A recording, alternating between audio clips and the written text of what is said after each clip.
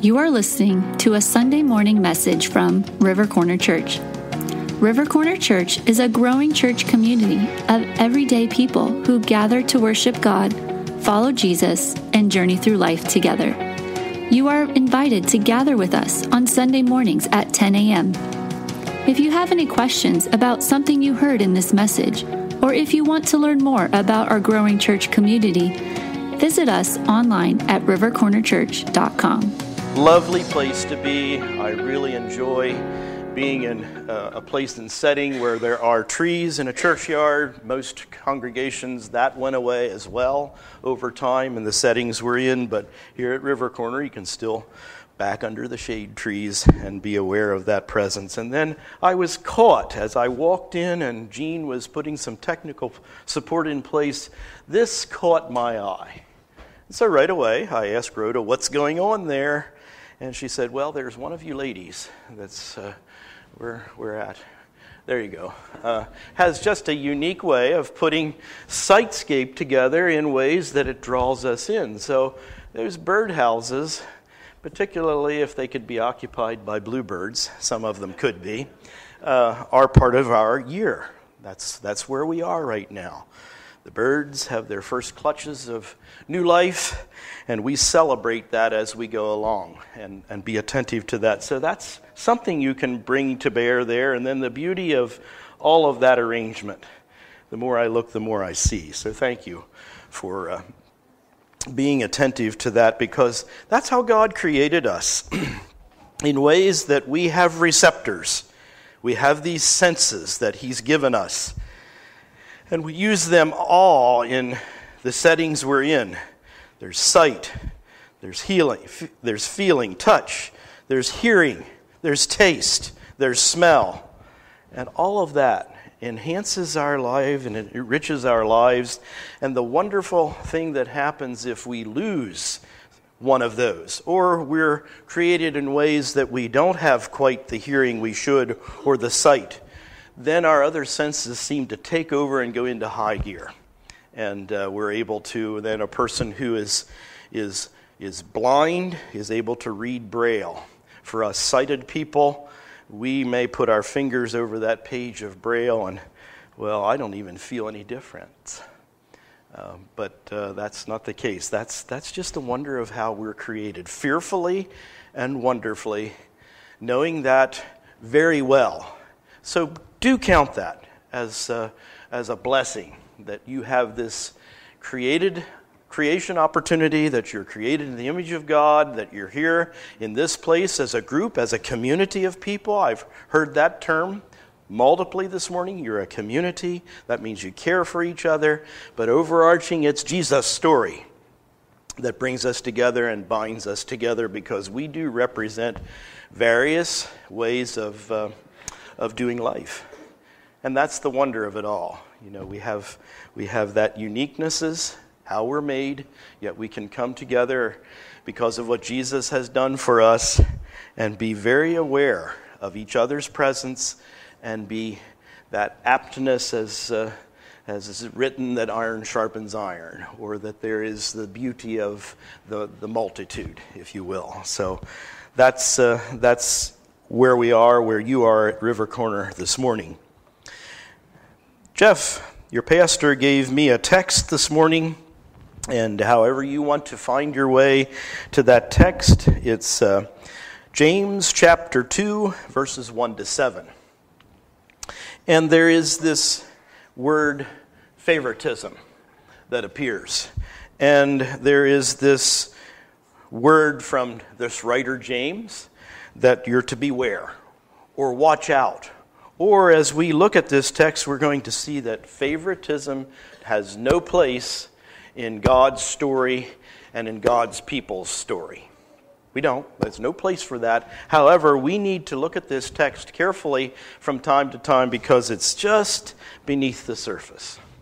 It's just beneath the surface. We can be accused of favoritism, and maybe because it's so subtle, we need to have each other show us, point that out for us. So that's where we're at. Favoritism forbidden, James chapter 2, verses 1 to 7. That's the scope of our text. A bit of background on this short book of James. It's written by a half-brother of Jesus. So James, the writer of this little short letter, this epistle, if you will, would have known Jesus very well.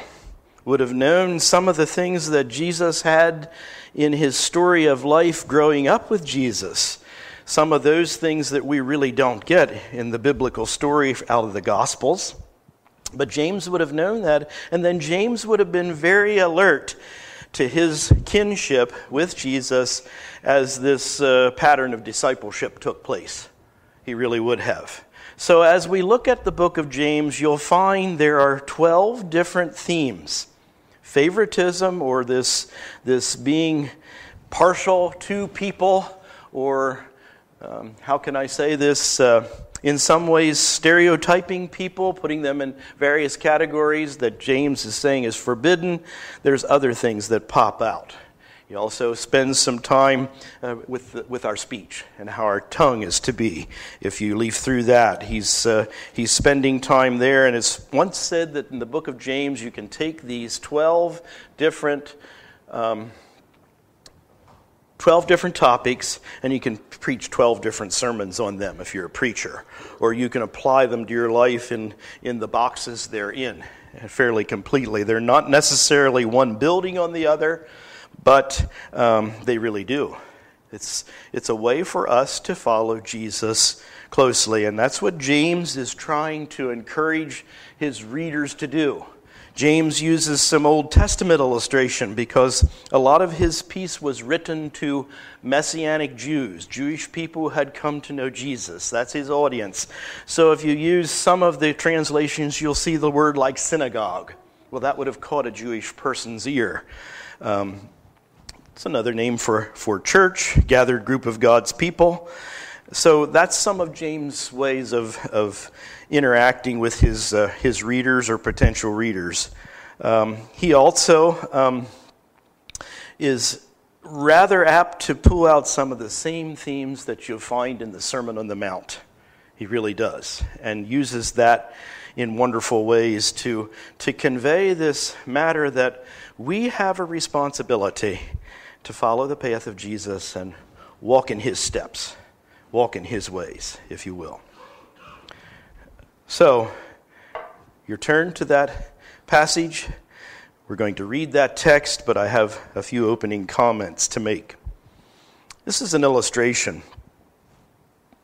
The famous Indian leader from several generations ago, Mahatma Gandhi, considered very carefully becoming a Christian. He had read the Gospels, and he was moved by them, so much so that he sought out a way to find Christ.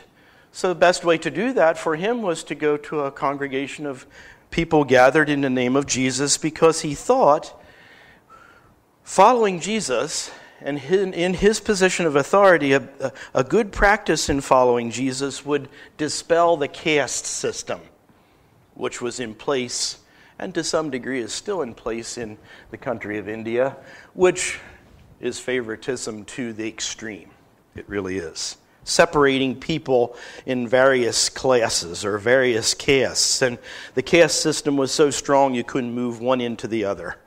And, there was the folks that had the means, and then there was the folks on the bottom side of that, if you will, the untouchables. You couldn't move between castes. So Gandhi takes his time and goes to a local church one Sunday, and he asks the pastor for some instruction how to become saved. How do I experience Jesus' story in my life? However, he enters this church. He entered the church, and he was met by ushers who promptly told him, "This church consists of white people. We're not going to give you a seat. We refuse you a seat." And they told him to go and worship with his own people. He left. He never went back. And I quote him, "If Christians have caste differences also, Obviously, this group of Christians did. Well, then I might as well remain Hindu. It's taken from an illustration out of our Daily Bread numbers of years ago. You may have heard that story. That is just what we need to do as followers of Christ. Reckon with the matter, number one, that people need to come to know Jesus, and also reckon with the fact that we are accepting, or we are putting that invitation out there for all people. The sin of partiality, the sin of favoritism is subtle, sometimes blatant, if you will. And we can experience some of that today. We need to check each other at the door, so to speak. We really do. There are movements in churches to minister to certain groups of people and target them. As a pastor, I was part of some of those very initiatives to reach out into our community, and I remember being at one of those learnings opportunities, and that was what this presenter said. You need to target the group you're going to minister to in your community, and that starts out of the DNA or how you identify yourselves as a congregation. So it's out of that. He went on to say some people need to be reached. They might be millennials. They might be persons who have needs, they might be persons who have means, but you need to find your market and bring people to Jesus. We're missing something if that's our target and our only target. It doesn't allow the wonder of the Holy Spirit, who we sang about this morning, to come in and invade the space of a group of people and bring them together. Now, I understand that there are congregations that have certain ways, and that does attract people, but we need to be careful not to and heighten them in ways that it becomes, in some ways, a barrier, if you will.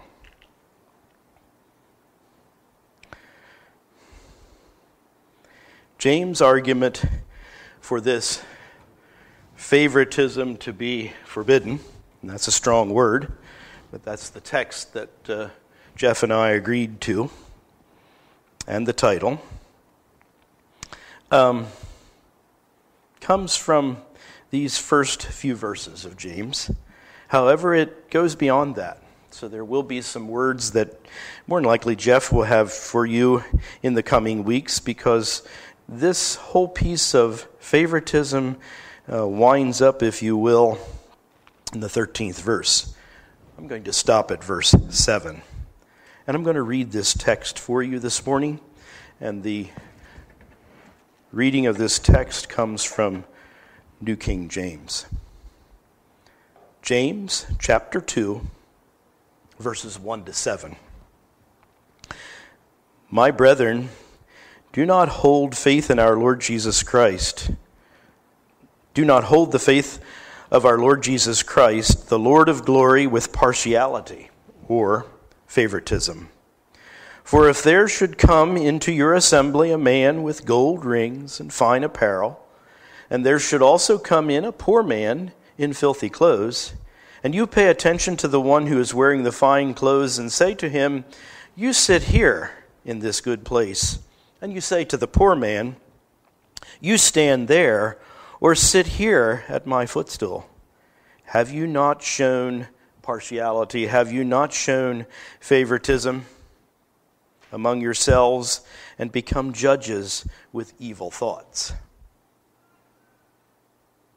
Listen, verse 5. Listen, my beloved brethren. God has not chosen the poor of this world to be rich in faith and heirs of the kingdom which he has promised to those who love him. But you have dishonored the poor man. Do not the rich oppress you and drag you into the courts? Do they not blaspheme the noble name by which you are called? And that's the end of our text this morning. And that noble name by which we are called is Christian, followers of Christ. Make mention of that now. This next slide, Gene, if you will. this whole piece of favoritism usurps or robs God's sovereignty. This is James chapter 2, verses 1 to 5, and then I have A and B under that. Favoritism puts humankind as a judge in place of the Lord Jesus Christ. That happens. Favoritism also puts humankind as sovereign in the place of God. Both of those are spots that we really should not be in. We're not God. We're not in a spot where there's a judgment seat necessarily. We don't necessarily have an understanding of what has gone on in someone's life to put them at the place they're in.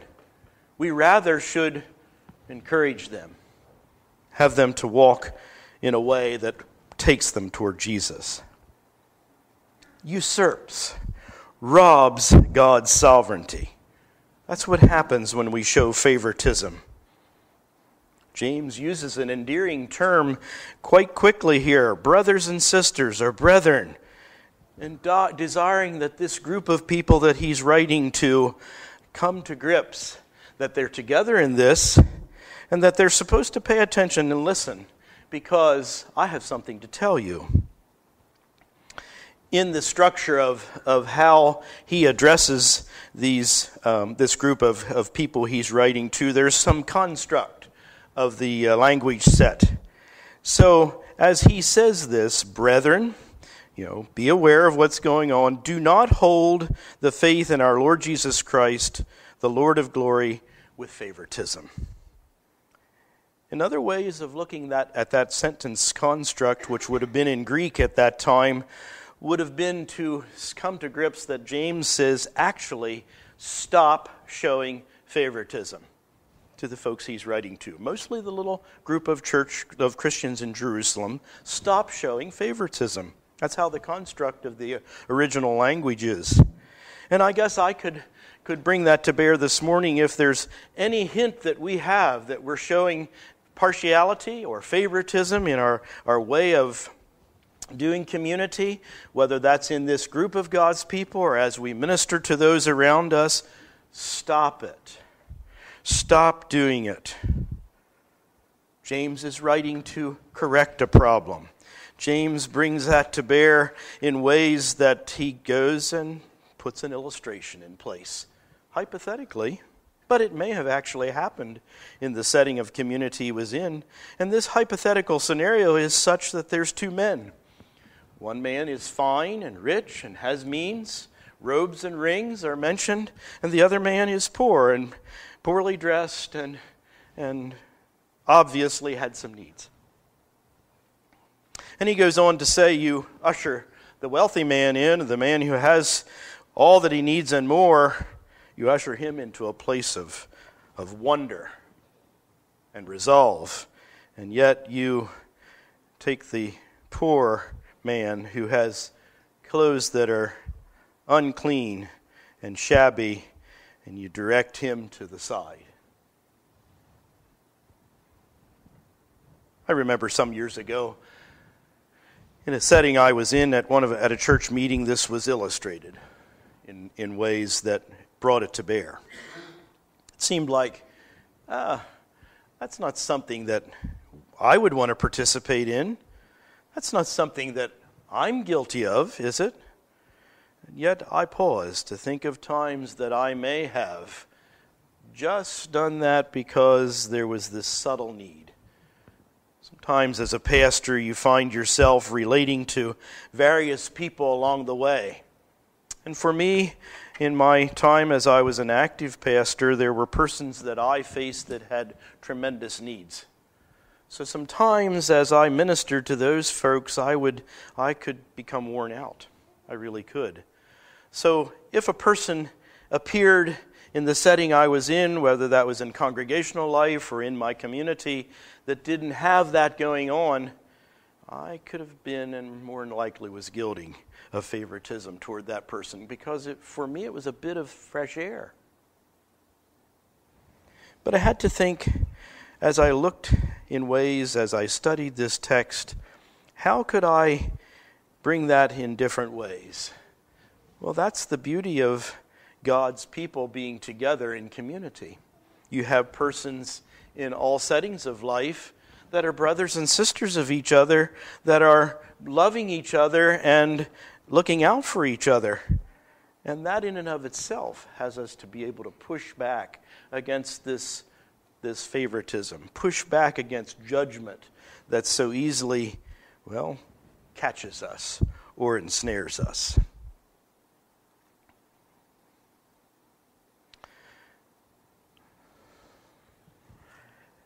Be aware that we are not Jesus. I think you're aware of that. So that puts me in this matter that I'm a child of the King, and that I have to be quite aware that Jesus' story can be for all who will believe. All who will believe.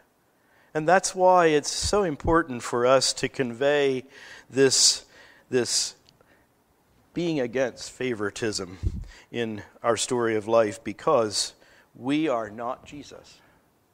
We can introduce folks to Jesus, encourage them to come to know the Lord in the setting they're in, and that's transformative, but we then are rather messengers, bearing that good news of this transformation that can happen, rather than being in a judgment seat and being apt to put persons in categories.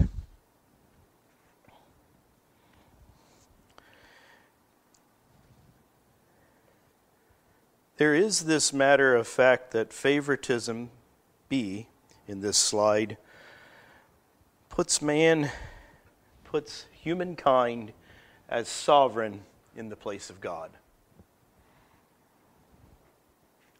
That's not a good place to be.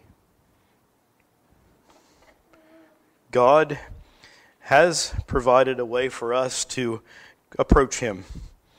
His way for us to approach Him is based on grace and peace and His love. One of my favorite verses is 1 John 4:19. We love Him because He first loved us. It's God's love that we convey, that has been conveyed to us, if you will.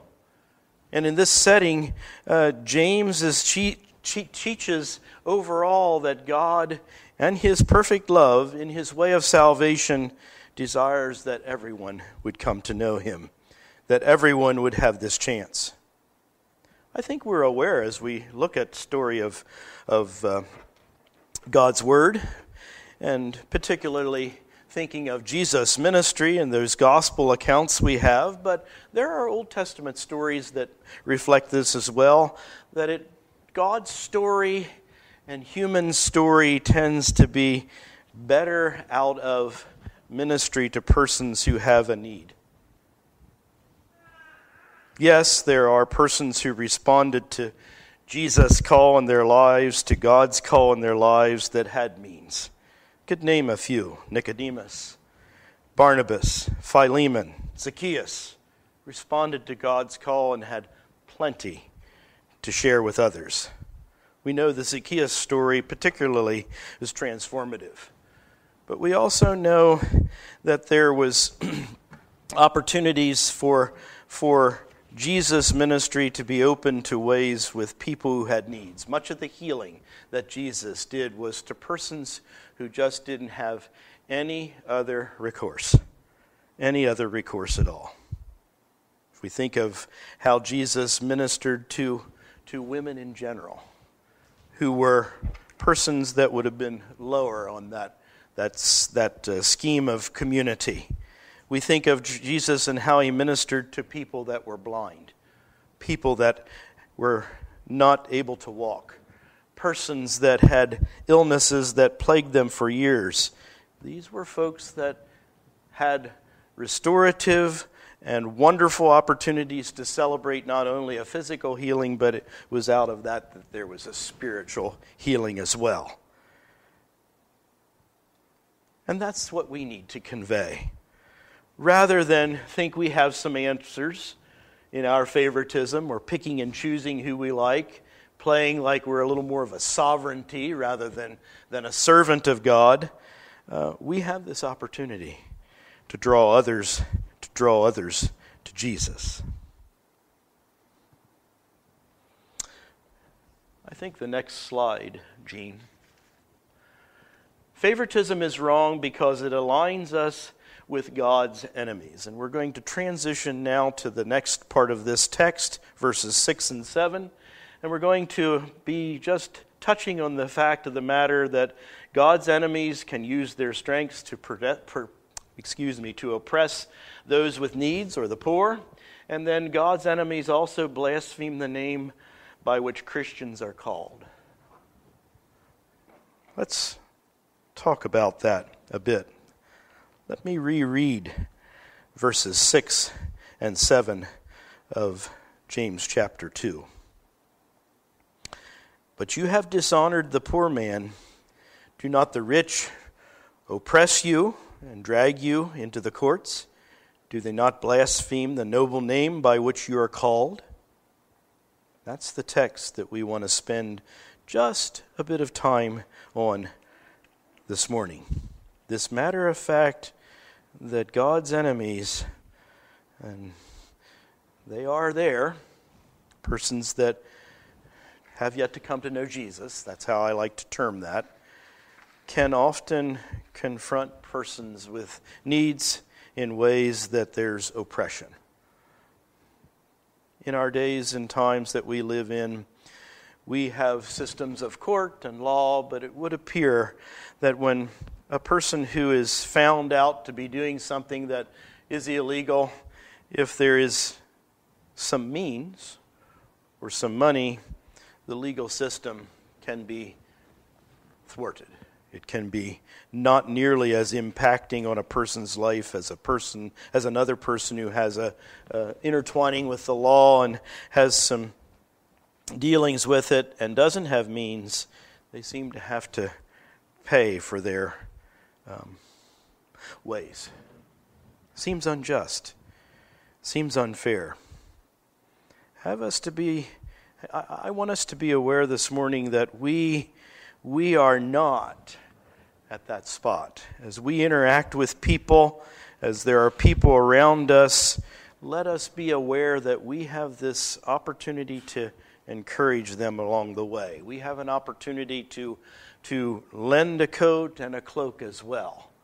To be persons that are apt to forgive and set folks free rather than holding them to task.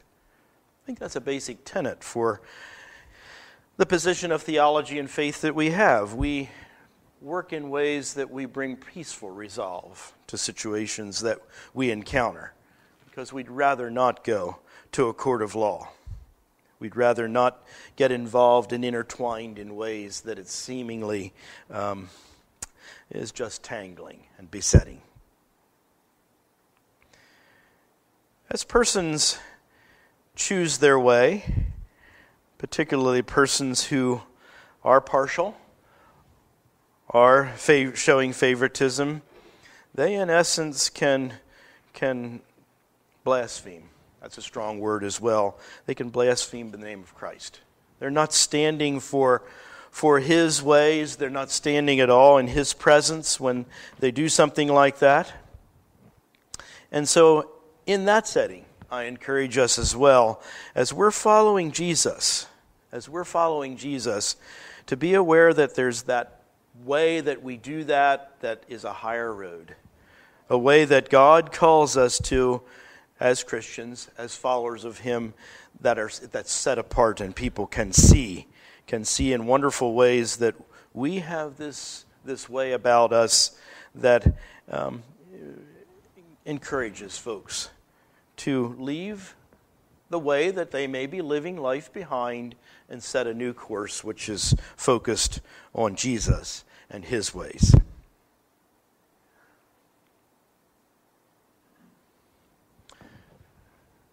Concluding slide.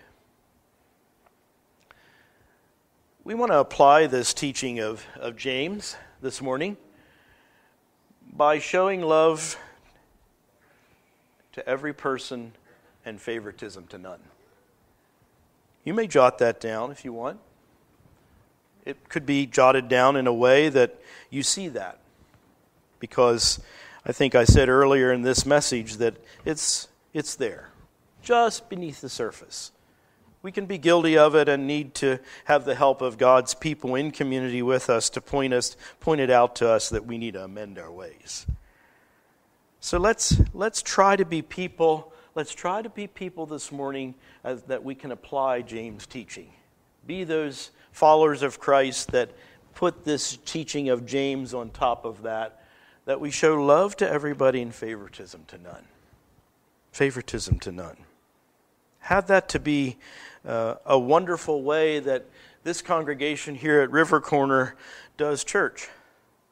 Maybe some of you have testimony to that effect this morning, that the folks here at River Corner have ministered to you in ways that there is this wonder of transformation and hope that comes through Jesus.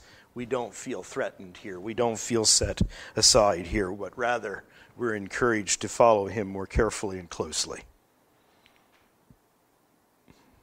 I challenge us in this particular passage to reread it.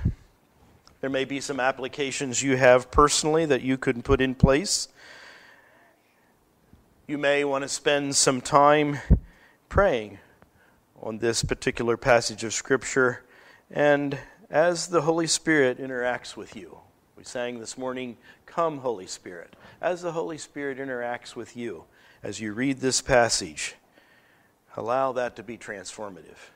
Allow that to be a word that comes in wonderful ways, that you are not a person that shows favoritism, but rather a person who follows Jesus and follows him so closely that you are his hands and feet to bring healing and hope to a world that severely needs it. Let's pray.